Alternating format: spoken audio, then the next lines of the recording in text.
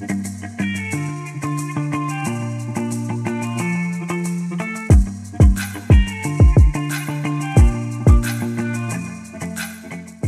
everyone, another day, another live. Happy new week. We are here at Broadway Music Sessions. I am your host, Geraldine Anello, and we are kicking the week off an amazing start because instead of Broadway Music Sessions today, we should be called West End Music Sessions.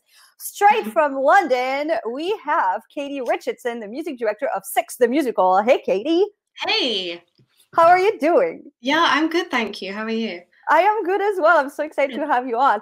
So everyone, if you do not know Katy, she is the music director of Six on the West End. She also the associate music director supervisor for Six UK tour, I assume, as well as Six Australia. How fun is that? She was also the music director for Natalie Paris in concert and the associate music director for the UK tour of Dr. Dolittle. It is so nice to have you here. Everyone, if you want to ask questions to Katy, mark them in the comments. Make sure you put your name so I can tell who is asking them, and I will ask them on your behalf. So Katy, Six the Musical, I mean, that musical has really taken the musical theater world by storm. Is it like such a thrill to be a part of that show? Yeah, it's been the most crazy thing to watch it because I joined like 2 years ago when we were still doing the Fringe. So yeah, it's been a pretty wild ride. So I mean, I like, there's just something about Six that's just cool. It's like you hear Six the Musical and it feels like this kind of like untouchable, like really cool factor. Do you feel really cool from being in the show? To be honest, it took a while, but now I'm like, I think so. I don't know. I don't know if you should ever think of yourself as cool. And I think the show's really cool and the writers are the coolest. They are? So yeah, they are. So how did you get involved with that? What was the process for you to first join?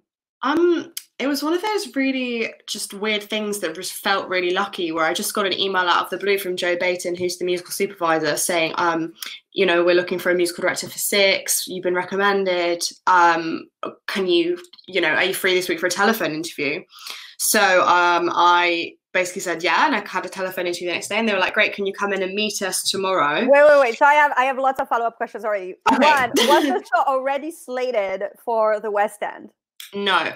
Well, it was slated for a 3-week tryout at the Arts Theatre, and the Arts Theatre is this, like, in London, is like where we are still, is this like halfway house. It's officially the smallest West End house, but before Six was in there, like, no one really was sure if it counted as West End, and no one was sure if it was eligible for the Olivier's, and it's like this weird hybrid where people do tryouts before they move on to bigger theatres. And the Olivier, for all of the American listeners, is the equivalent to the Tonys, UK style. Yeah, it's our Tonys. So we had 3 weeks there, like limited season, and that was all as a stop on the tour. That's all we thought we were getting. So you were hoping to get this job for the 3-week version of it. Yeah, and for Edinburgh Fringe, and also I was actually contracted to start the Dr. Dolittle tour like 4 months in. So it was like it feels stupid to say now, but it was like a gap fill for me. So then you got that telephone interview. What is that like? Fill us in. The whole Six team is totally different to any other show team that I've worked on. Like, they're all, because they wrote it when they were at uni, like the directors, the writers and the supervisor are all really young, like 24, 25. The orchestrators are similar age to me. The choreographers are a little bit older than me, maybe like 5 years older than me. So like it's a really young team. So it was a really different style interview. They were just sort of asking what sort of things I liked, and if I'd heard of the show. And I think it was Joe's first time hiring. So it was more of a like getting to know each other chat. But then the really funny thing was they said, okay, great, well, can you come meet us tomorrow? And I was like, oh, actually I can't, because I'm going to see Beyonce at Wembley. And Toby said that was the moment when he knew. You right there. You probably said that, and that probably was exactly what got you hired. Yeah, Beyonce, said, she's in. Yeah, that's what Toby the composer said. He was like, at that moment, I knew. So you didn't even tell me that story. I just assumed. Yeah, you were right. So you got hired. So basically, you got your job thanks to Beyonce. Basically, yeah. So if she's listening, thank you for that. Beyonce, I'll make sure to pass it on. Yeah, do. Like Catherine Kroll says, you do not cancel for Beyonce. That is so true. and I was one of those things. I was like, I paid a lot of money for these tickets. Like, I'm really sorry, but I can't come. But they were so gracious about it. I think, you know, in hindsight, I maybe shouldn't have said that, but then it worked out. But then again, it got you hired. Wait, so okay, Yeah. so you say no. They decide to hire you. Yeah. What happens next? Did you have the meeting in person in the end? Did they just skip over that because of the Beyonce thing? I did go in to meet them, but it wasn't really like an interview. It was just sort of a, hi, this is what I look like. It was really, really informal. And then they sent me the script and the score and the demos from the workshop, and it was more like, listen to these, do you want to do it? And then I got the offer. So then what happens then? You do the 3 weeks. You're set to do Dr. Dolittle. And what happens? Did you do Dr. Dolittle? Yeah, I went to do Dr. Dolittle. I had an associate that took over from me, and the 6 producers were really gracious in working around my availability. And then I worked on Dr. Dolittle. We did the whole rehearsal process. It was new dance arrangements, completely new orchestration. So it was a lot of work for the music team. And then we sort of got that up and running. It was running for a few months, and then unfortunately it was served notice early and cancelled after like 3 months. So it was really awful for the rest of the company. But I was just really, really lucky, because when I got the 2-week notice call, I called 6, because by that point they were reopening in the West End, and said, is there any chance I can have my old job back? And they basically said, yeah. So it was so lucky for me. You at some point picked Dr. Dolittle's UK tour over during the West End part of 6, or you just didn't know it was going to be on the West End yet? We didn't know, and I'd already signed the contract. So before I was hired by 6 at all, I'd already signed my contract for Dr. Dolittle. And it was when when we were at the Arts Theatre in the 3 weeks that we found out we were going to be coming back. But at that time, I was like, that's really amazing for the show, but I won't be there because I'm already contracted to Dr. Dolittle. Yeah, so it just the way it worked out. And then Dr. Dolittle closed early. Yeah, sadly. That's interesting that you feel that it's sadly, given where it took you right away. I mean, selfishly, it worked out amazing for me, because I got to go back, and the day I started back at 6 was the day the Olivier nominations came out. So it was like a really amazing day. But I mean, the Dr. Dolittle tour was like it was like 50 or 60 people that are employed, and they all lost their jobs. So that's why it was sad. So how different, then you go to the West End, how different was that process, getting the show ready for the West End, than it was for the 3-week halfway house, is the funny thing to call it? Well, I'm sure the Arts Theatre wouldn't take kindly on me saying that, but I mean, it's considered a West End theatre now, but the reason I say that is because like people didn't even realise it was eligible for the Oliviers until the 6 nominations came out. That's why it was a bit weird, but now like people think it's a West End theatre, which it is. I mean, it was the same. We were lucky enough that we kept all of the same cast stayed on. We picked up a couple of extra covers, which was great, because originally it was quite a low budget tour, so we only had 1 cover who covered all 6, and we went up to 3, so we had to train them. There was a couple of little rewrites, but because we'd already been there, we already had the set that fit, we already had the costumes, we already had everything was done. So it was just tweaking it again, basically. Obviously every department had a little bit that they wanted to change, because that's the nature of a new musical, but because we kept the same cast, it was actually not too bad. We only did a week. And that being your first West End show, how different was it from any other show you had music directed in the past? I had a lot more to do, because it's a really, really tech heavy show, and I'd used Mainstage a bit before, I'd used Track a bit before, but it was the level at which I had to use it. And then also when I found out before the tour that all the lights were time coded, I was like, so I'm in charge of the lights as well.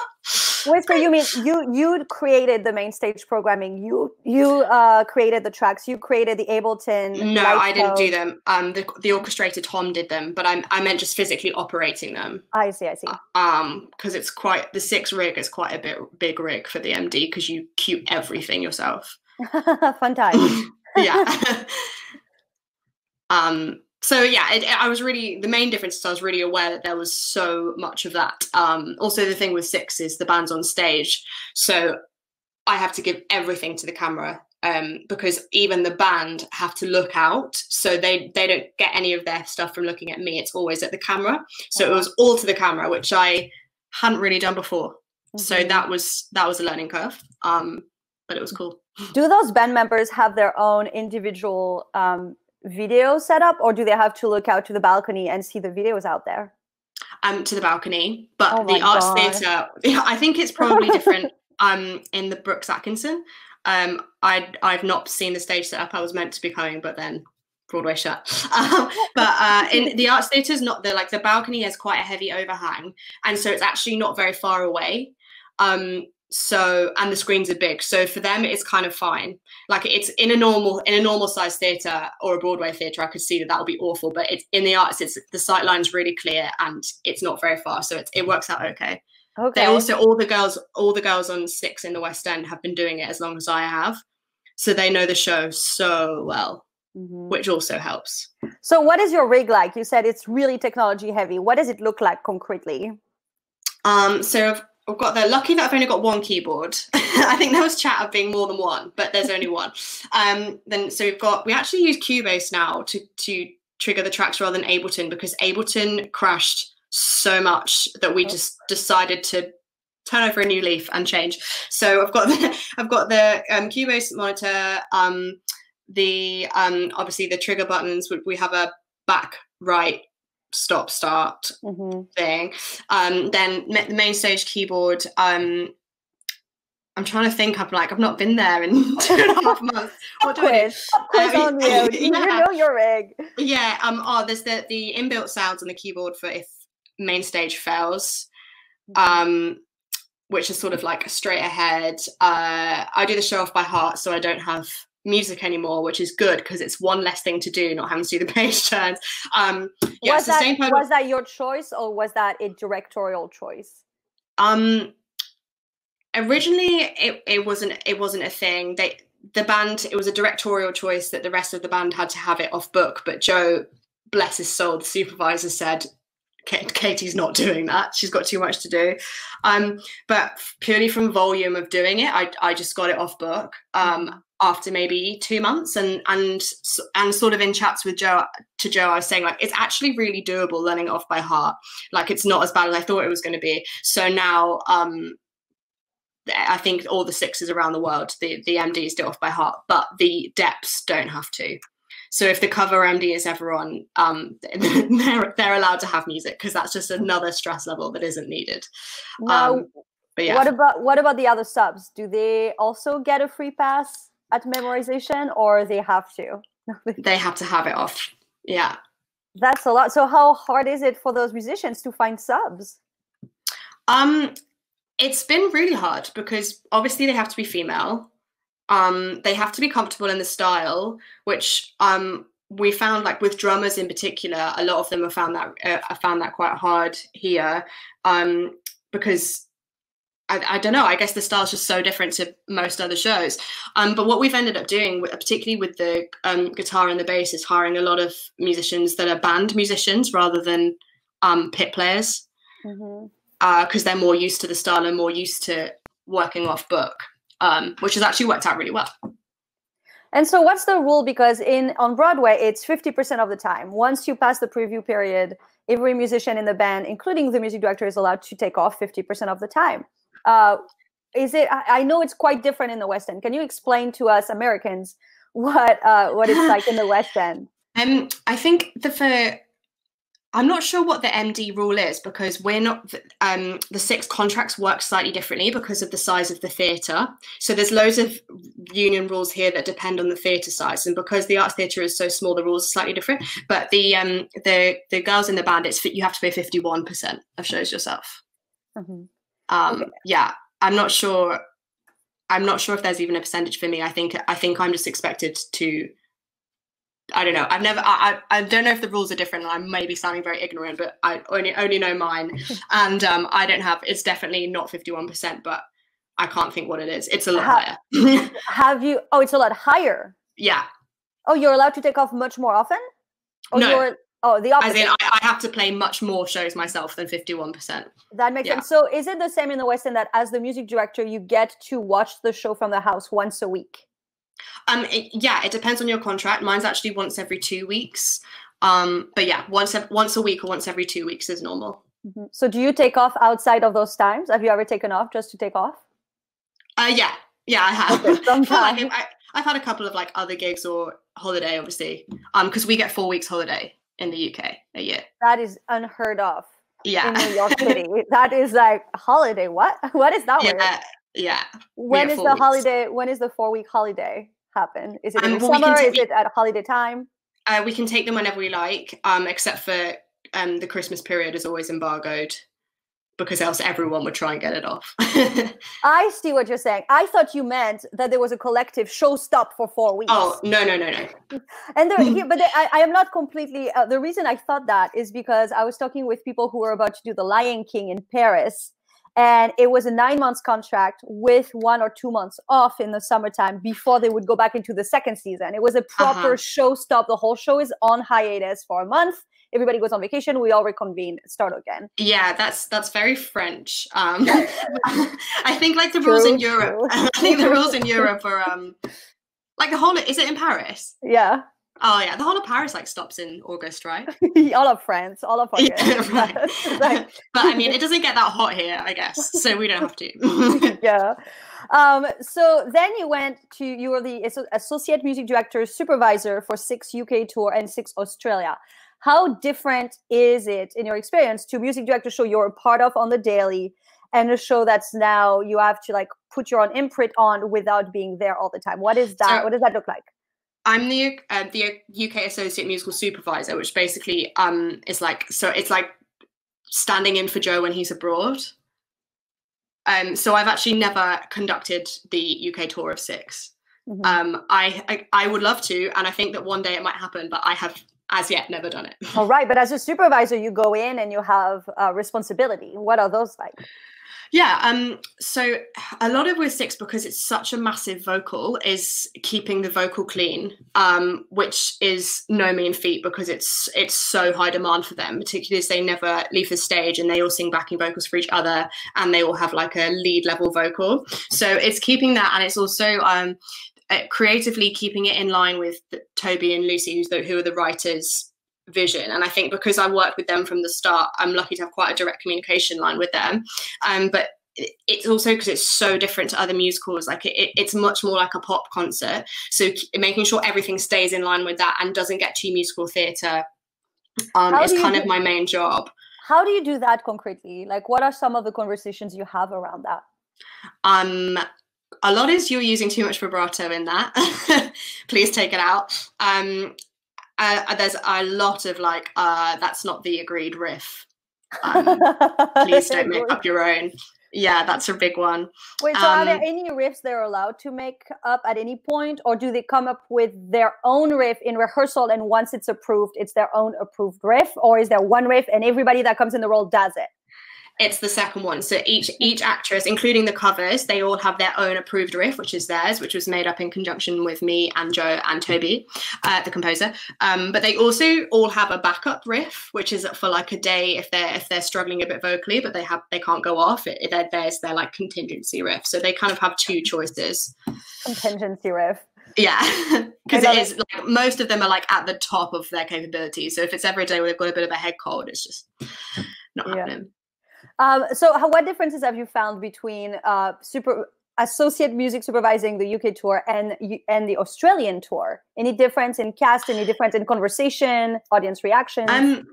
Australia, I'm obviously a lot more hands-on because I'm much physically further away. So I was there for the auditions, which was awesome. I've never known jet lag like it because I was only there for 2 weeks, and me and the associate choreographer and the associate director were all there in place of our bosses. And really felt like the weight of the world on our shoulders because we were casting on their behalf. But yeah, it's really cool. The thing that was most different between the UK and Australia is because 6 worldwide, it's encouraged that everyone does it in their own accents. So on Broadway, it's in American accents. In the UK, it's in all sorts of regional British accents. And in Australia, we're really keen for it to be in Australian accents. And that's not like the hand up caricature, but just like how they actually speak. And the Australian cast found that so difficult because every other show they've ever been in, they're either putting on a British accent or putting on an American accent. Oh. Yeah, so that was a really big thing for them, and a big thing for us to try and get across from the music department was gentle encouragement of getting them to do that. That's Yeah. fascinating. This is Yeah, I also know. fun. It never occurred to me before. They were like, oh, we've only, they did, I can't think what, there's one musical they did that was set in Australia. I can't think what it was. They were all saying, they were like, we had to do it for that, but that was it. So they found that really tricky. Oh my gosh. So what is it? Is it set? Is it open-ended at the moment? And you're going to go back when the world reopens? Is that what the plan is? For Six London, yeah. Six London is going back whenever that may be. Yeah, it's definitely going back, and the tour is also going to be back up and running when it's allowed to be. I don't know if the West End and the touring circuit in the UK will be at the same time, but whenever those things start, the Six will be back. Yeah, which is so nice to know. So nice to know. And were you involved with the cast album at all? No, it was actually done before I got on board. It was mostly like a studio album, and it was with the workshop cast. But we actually, Natalie and Amy, who are both on the workshop cast, were in the original West End cast as well. But sadly, I so would have loved to do it, but yeah, I wasn't. Hopefully, I'm hoping we might get to do a live album at some point. I'm hoping so as well. That would be really fun to have a live, because like you said, it's such a pop rock show that having like the audience reaction and all of that. Yeah, I know. I think it'll be really cool. And there's a few things that are a bit different live. Like the bassist in the West End is a really amazing slap bassist. So we added in slap bass solos for her, and just little tweaks like that aren't the same on the album. So that would be really cool. Fingers crossed. Oh, that is so fun. Well, Katy, thank you so much for being with us today, sharing your time from London, and letting us know how it works in the West End. Everyone, thank you for tuning live. We will be back tomorrow at 5 p.m. with Jason Hart. Thank you again, Katy. Have a good evening. Thank you. Thanks for having me. Bye. Bye, everyone.